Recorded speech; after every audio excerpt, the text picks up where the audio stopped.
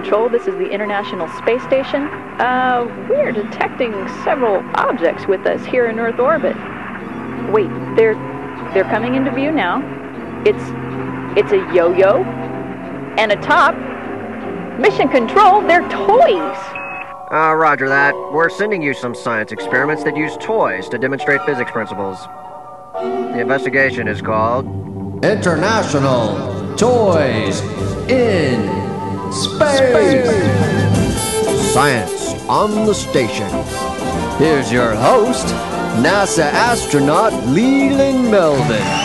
Hi, I'm Leland Melvin, NASA astronaut. Welcome to International Toys in Space. In the past, you may have seen other NASA programs that highlighted toy experiments conducted on board the space shuttle.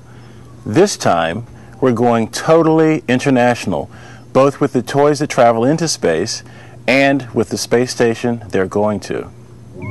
The toys have been collected from around the world, with over 40 toys being selected as candidates. In the end, less than half that number were considered good enough to make it through the selection process. Hey, what's that duck doing on stage? Sorry, Rubber Duck.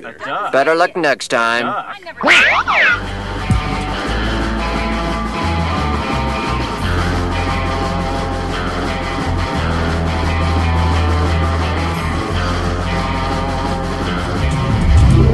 As Sergei releases the yo-yo for the first time, it returns along the string. Next, he releases the yo-yo with less spin and the yo-yo wobbles on the string. Notice that once the yo-yo starts back along the string, it continues to move towards Sergei, even if the string is loose. Objects in straight line motion stay in motion in space.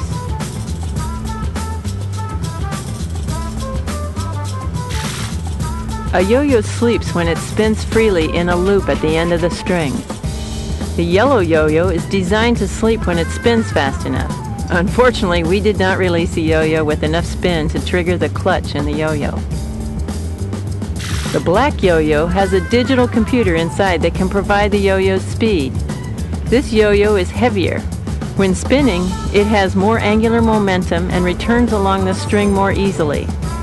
The turning rate measured by the yo-yo's computer in revolutions per minute is 796. This is a sleeping yo-yo, but there's no downward force to hold the yo-yo in the loop when it reaches the bottom of its string. Thanks, Peggy. Now, if you'd like to find out more about Expedition 5 or the International Space Station, go to this NASA website. And as for the toys, well, you've seen the experiments. Now it's up to you to draw your conclusions. Remember to think about what changed and what stayed the same once the toys were brought into space. I'm sure your research will be toy-rific. For International Toys in Space, I'm astronaut Leland Melvin. Thanks for joining us.